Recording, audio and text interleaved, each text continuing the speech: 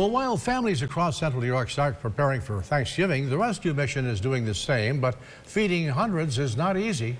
We all know more hands make light work, but when those hands are first graders from Blessed Sacrament and the pumpkin pie is on the menu, things are bound to get a little messy.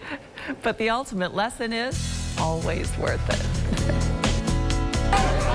Well, we are making pumpkin pie. Not so much. We prepare for it since the beginning of the year with parents and all the families donating. Yeah. I like making pumpkin pie with my mom. I can't really see in there. We ask that each family contributes just a pumpkin, evaporated milk, and a pie shell. Let's get mixed. And if everyone can contribute at least one item, it really helps out. And what are they for? The rescue mission. The rescue mission loves when we call them up and tell them that we're going to do it. I think they count on us every year to do it, which is something that we always love to do anyways. What was your favorite part about making the pies? It was probably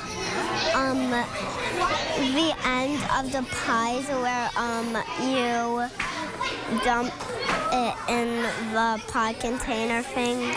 My favorite part was, I don't know. I pretty much liked all of it. Awesome.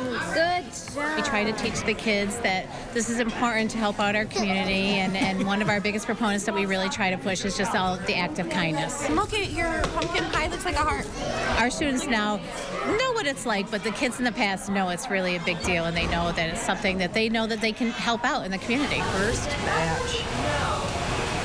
Learning some sweet lessons there. Yeah. That adorable piece was put together by our Rob Hackford. In total, this year's first grade class made 112 pies, all of which will be served at the rescue mission Thursday. Good job by the kids, and weren't they having fun at the same time? Well, if you have something interesting happening at your school, let us know. You could be featured on our morning news. You can email us, coolschools@localsyr.com.